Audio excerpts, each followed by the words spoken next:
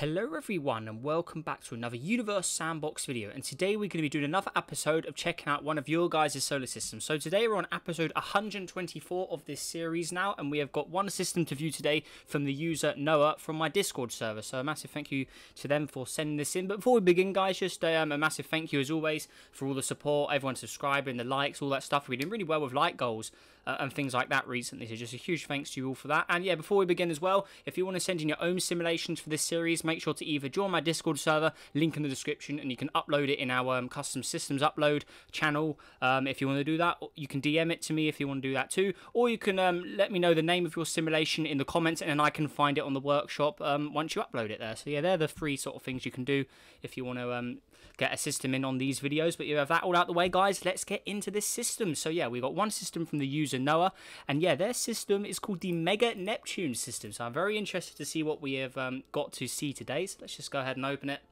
Wait for the game to stop freezing for no reason whatsoever. Don't know why it's doing this, but yeah, okay, there we go. Okay, and then we want to search the Mega. That was a complete fail there. Right, Mega Neptune system. Okay, let's see what he is prepared for us here. Right, here we go. Mega Neptune system. Oh, we've got a lot of reading. Right, so welcome to the Mega Neptune system. If you remember the fragment system, this is, then this is a sequel to it. The fragment system was created from the ruins and the remnants of a solar system. Yes, I remember that. That was a really cool concept. I really like that one. The Mega Neptune system was built of the ruins and remains of a fragment system. So it's a sequel of our solar system then. Okay. So it's built from the ruins. Here's the backstory. After 1 billion years after you checked it out, Fragment C had an interaction with Fragment B, causing it to fall inwards towards Fragment A. There was a supernova and the end of the Fragment system. So basically, the system reset once more because it was originally from the solar system after the sun exploded, and now we're on a whole new version again. So this is really cool. And there was a supernova at the end of the Fragment system. Remember, in the Fragment system, 2 objects from the solar system survived. Well, 1 object survived from the Fragment system. And it just so happened to be Earth, so I can see that green Earth now crumbling there, so that'd be cool. And it just happened to be Earth. One of the objects that survived the solar system. Earth is now 22 billion years old at this point, so the Earth is ancient now. The Earth is so ancient, we're in the very far future. I mean, by this time, the Milky Way and Andromeda would have collided long ago at this point. That's how far in the future we are. Really, really cool concept. I really like this backstory. The Mega Neptune system was formed in the year 18 billion AD, so yeah, even then, that's way far ahead. In the future there. The system consists of 38 objects, and I've been working on the system almost every day for the last 3 days. Okay, this is my second system ever. I've sent it for you to check out. Hope you enjoy. P.S. I managed to make the glitch gas giant. What even is this? Oh, okay, interesting. Massive thank you to Blue Marble who allowed me to get what even is this planet on the rocky planet from the Steam Workshop. Oh yeah, because I used to I collabed with him. That was anonymous. Blue Marble was anonymous. So yeah, we collabed with systems and stuff. We made a template system and all that. But yeah, that all out the way. Before we start, I'm going to go back to the original, so the fragment system. So this was the prequel to this system. So okay, so this was right. So yeah, this was set in the year 9 billion AD, and now we're in the year 22 billion. So we've taken a massive jump, and yeah, this was the system. So it had the Earth. So this is what Earth looked like in the last system. So we'll have to take account of how it looks in today's system. Yeah, this is what Earth looked like previously. So yeah, there we go there. So yeah, pretty ruined world, but yeah, now that's done, we're going to head to the whole new Mega Neptune system. We're going to see how this system has changed. There we go. And also, if you want to check out that system, go ahead and check out the one of the previous episodes. I'm not sure which one it is, but I'm pretty sure it had a thumbnail of a green background, so it's quite a recent one. Right, anyway, so that's all done now. Right, so let's see what we have got here. So the star is now Neptune A, so this is now the dominant star in the remains of the solar system. So this is created from all of the supernovas and stuff, creating a new star. So there we go. So here it is. So bigger stats than the original sun that was here. So mass, radius, way bigger, way more luminous than the sun is as well. 36 suns. So right, there we go. Right, first of the planets. So we immediately start off with a sweet looking gas giant. Here we go. Is the lighting mode? We're going realistic. There we go. So there we go. That is a very nice gas giant. It's got a ton of bands to it. It's actually glowing hot. It's literally glowing. Look at that. So it's emitting a bit of light. If we just turn all that off. So you can see it's, yeah, 5,200 degrees. And it's not glowing white. Or the planet itself. It's got a white glow around it. But the physical object, it should be this sort of shade of blue here. So it seems like it's a bit of a glitch one. But it does look pretty awesome with those mixes of blue. Really, really nice combination of colours there. And it has got one moon as well. So here it is here. So it's a small world. It's got a dark surface. We can see there's obviously volcanic rock on the surface, magma, lava, with a really nice blue atmosphere on it as well. Yeah, blue atmospheres with like lava underneath. They do look awesome. We've seen some really good ones in Space Engine as well there. But yeah, there we go. So there are those guys. So nice start. Right, so now heading out. So now we've got blue over here. And whoa, this is an insane... Whoa. Very, very nice indeed. I've seen an object like this before. Actually, I'm not sure if it's this was the exact one. Maybe this is a whole new one, but objects like this do ring a bell. But yeah, it's cool to see modded objects like this do still exist and you can still get them. Yeah, that does look really cool. I'm going to quickly go through my list of objects. I believe I had an object that did look quite similar to this. I don't know if I still have it anymore. But yeah, it was a pretty bright one. Let me see here. I think it was this one, yeah, Orion. Let's see if this object still works. Okay, so yeah, there we go. So it was this object. So you can see they're the sort of similar format. You can see they're very, very bright, reflective ones. But yeah, this is a whole new one, this blue one then. But it looks very nice as well. I really like that. I'm going to have to get a copy of that. I think it looks great. Let's look underneath the surface as well. So there we go. Oh, it's got some monstrous cloud. Look at those clouds. Oh, very, very nice Neptune blue clouds there. So yeah, we can see it's mostly a Neptune blue sort of themed system. You can tell by the background, the stars and all that. That looks like a Venus texture, I want to say. That definitely looks like Venus. Surface colors custom default. So it looks like it's a tinted Venus texture to make it blue. That would be my guess there. So that is insane looking, but yeah, that is a cool looking object with all those atmosphere and stuff there. So yeah, I'm guessing that was Venus at one point. And then we have the second object over here. So this is a reddish pinkish world. And it's also very hot in temperature, as we can see, 500 degrees. So yeah, there we go. So really nice objects we have got so far. Right, so heading out again. So now we have got Daffodil over here. This one has got some crazy bands on it. It's got a ton of moons. It's tilted on its side like Uranus as well. So yeah, there we go. It's pretty cold here, minus 269 degrees. But yeah, there we go. So, right, moving on to the moon. So we've got S1 over here. So there we go, that's quite reflective actually. Let's get a closer look at this. So here it is. So yeah, quite a reflective object. You don't see objects like with this reflective mod to them anymore. So they're quite rare to see now. So Daffodil S1.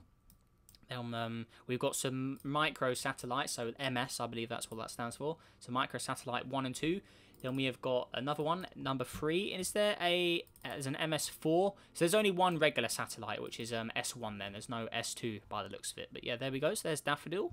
Right, now we have what's left of Earth once again. So the Earth at this point, so it says 4 galactic years. In theory, that would be 22. But yeah, this would be very old now. And just look at the state of it. I mean, last simulation you could already see it was completely ruined. It didn't look anything like it used to. But now, this Earth has been through a lot. It survived our sun. It survived this star in the previous fragment system. And now it's orbiting a new star. And yeah, it is a wreck. As you can see, it's just a very, very boring, just eradicated planet. You can see it's all just rock, no signs of life, water, no signs of colour. It's just a barren wasteland pretty much at this point. It's very, very hot in temperature. I'm not sure if that's a glitch or not, but yeah, you can see that not a nice world whatsoever anymore compared to what it used to be. And obviously atmosphere and clouds, it hasn't got any of those. But yeah, there we go. So that's all that's left of Earth. I really like that. I think that looks really cool. How it's just turned into a complete like wasteland now. That's a really, really cool. All right, now moving on, we've got Neptune B. So there's a second star. It's also a blue star out here. It's smaller than the main star, as we can see. Luminosity, it's around the sort of power level of a red dwarf by the looks of it there. Size-wise, obviously, if we put it in suns, it's not really anything special there. It's basically just a red dwarf, which is tinted blue by the looks of it. So there we go. It's also got a custom colour. So very nice indeed. So there we go. Right, and then we have got some more objects. And whoa. Okay, this looks insane. Look at this. It's also got the blue light from the star as well. It's got these very weird points at the top and bottom. I've noticed a lot of planets have got these weird points. I think it's just a visual glitch in the game at the moment. Because it's at minus 267, so it makes no sense that there'd be any heat to create that red. And then this area at the bottom as well. So yeah, I think that's just a visual glitch. But yeah, if we just look at the planet itself. Obviously the starlight would make it look slightly different. But yeah, there it is. Very insane blue indeed there with the black bands on it. But yeah, very nice looking object indeed as well. So yeah, there we go. Right, next object out here. So Nepem's 1945. There we go. So there we are. So that's 18 degrees, this one. It's a more regular looking gas giant compared to the crazy modded ones we've seen. And we've also got, so this is the what even is this object. So there we go, yeah. classic object now. This thing is so old at this point. I mean, this object was created back in, I think it was 2017. The what even is this? I mean, I think I've still got mine. Yeah, there it is, the original save of it.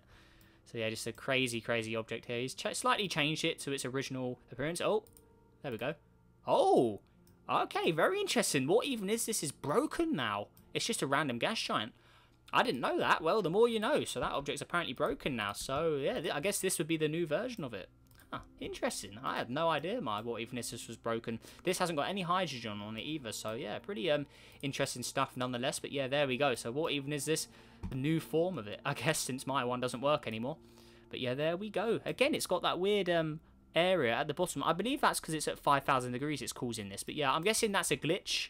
Or I want to say it's a glitch. But yeah, there we go. So right, there we go. So that's Neptune B. Right, now heading out. So we've got Neptune C, and it's good old Planet 9 out here. Well, it's a very similar version to my version of Planet 9. But yeah, you can see it's roughly the sort of same setup as mine. There's a few different colour bands in there. So 400 degrees, there's a bit of hot clouds on it. It's very weird how it's got that line there. Yeah, there's definitely some glitches going on in this system. But yeah, there we go. Then we've got C1 over here, so another planet. So there we go. This looks like a moon texture of some kind. You can see there's craters on it with a red atmosphere and tinted and stuff. Very weird line of ocean there. It's just showing more glitches in Universe Sandbox. I mean, someone make a count of how many we've seen in this simulation. But yeah, it's pretty crazy. Then we got Bespin over here. Hey, that's one of my oldest objects. I still have that, I believe, as well. Bespin. Yeah, there it is. Bespin. And this is one of my oldest objects. This was a random spawn back in the day. It's slightly different to this new Bespin. This is from Star Wars. This is the planet Cloud City is on. But yeah, that Bespin, this was a random spawn back before you could customize gas giants or mod gas giants. This was way, way, way back in the day I got this object. I was just spamming random gas giants trying to get cool looking ones, and I got this one. So it's quite a little cool little story behind that one. But yeah, there we go. So that's a new Bespin. And again, it's got that white glitchy bit at the top because it's at 5,000 degrees, but there's no reason it should be at 5,000. It's nowhere near any stars, and those stars weren't exactly luminous or have crazy numbers, so it's very weird why the planets in here are doing that. So yeah, I'm putting that down to glitches. But yeah, there we go. So now we've got Neptune D, so it seems to be in a binary with Neptune E over there. This one has definitely got a modded blue to it as well, looking really cool. And then it's got one planet as well, also at 5,000 degrees. Yeah, I'm not buying the 5,000 degrees. I think that's broken, 100%. Then it's got one insane... What has happened here? I mean, I'm not sure if it's supposed to have this hot glowing area on it, but my god, it looks awesome. I mean, look at this. That is... And it's got a line of water as well going into this absolute... It's like there's been a collision on it or something, but I mean, that is an insane looking world. I mean, the glitches made quite a cool looking world on this one. I mean, that is insane. Look at that. Wow. So some of the glitches could be quite beneficial. I mean, that one does look really, really awesome there. Now heading out to the last star of the day. So Neptune E. It's a red dwarf. As we can see here, very low stats on everything. So it's got one planet called Tor here. Yeah, no way a red dwarf would heat it to 5,000, that's for sure. And then we've got Tor A. So there we go. Again, with that weird dot in the north there, created from the high temperatures. And then we've got Tor B over here. So a bunch of more gas giants as well. So there we go. Righty, and I believe, is that it? So Neptune E, Neptunian, guys, planet. So the last planet of the system here. Okay, so here we go. So it's a nice dark blue, as we can see. It's quite hot in temperature at 600. So this one's not at 4,000, so maybe it is intended to be at 600. But yeah, there we go. So we'll get a closer look at it on. Oh, we're already on flashlight, but yeah, there we go. There.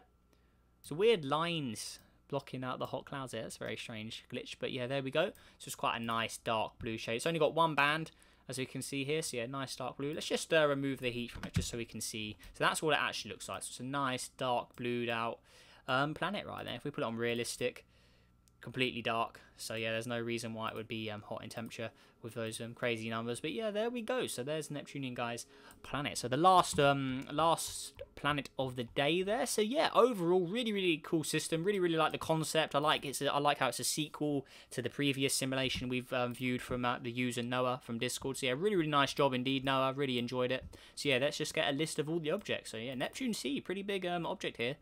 But yeah, there we go. And then we got the two custom coloured stars. That dark blue star does look really nice. And then onto the other planets. This one is 100% my favourite out of the planets. Really, really like the mixture of bands, because this one also looks cool, but it's using the same colours over and over again. But this one has got all different shades. There's a bit of purples, blues, indigos in there. I think it looks great.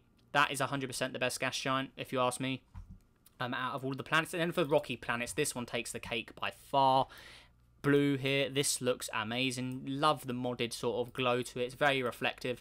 Love it. I think it looks great. So yeah, there we go. But just a quick theory of mine, can you customize this? Does it work with any color? Doesn't look like it does. I think I've just broken it. It's not reflective anymore. Look at that. So yeah, it's definitely modded, because modded one, if you mod a modded planet's atmosphere in game, it usually breaks it, and I just did break it there. But yeah, that one was definitely my favourite of the Rockies. We've also got the what even is this in here? It's looking very, very glitched as well, of the water on it. But yeah, there we go there. And then this insane one as well. I mean, I'm not sure if it's supposed to be like this, but it does look pretty insane as well. But yeah, the blue object, that definitely takes the cake for me. But yeah, with that all out the way, guys, let me know what you thought of this system down below in the comments. I thought it was a really, really cool one. I really liked this one as a sequel as well. I think it looks really cool. Backstory. Thumbs up from me. I think that's awesome. And again, a massive thank you to the user Noah on Discord for sending this in. So yeah, like I said at the start of the video, guys, if you want to send your own systems in, make sure to either join my Discord server, link in the description, or let me know the name of it in the comments on the Steam Workshop. But yeah, with that all out the way, guys, a massive thank you for watching today's video as well. Let's see if we can go for 30 likes for this really, really cool Neptune, Mega Neptune system. Really, really awesome stuff there. And yeah, guys, make sure you all have a great day. Subscribe if you're new. Helps on the journey to 14,000 subscribers now. Yeah, I'm getting all mixed up with this. I can't keep up. So a massive thank you again for 13,000. Yeah, make sure to help us on the journey to 14,000 if you are new. And yeah, stay safe out there, guys, and I'll see you in the next video. Goodbye.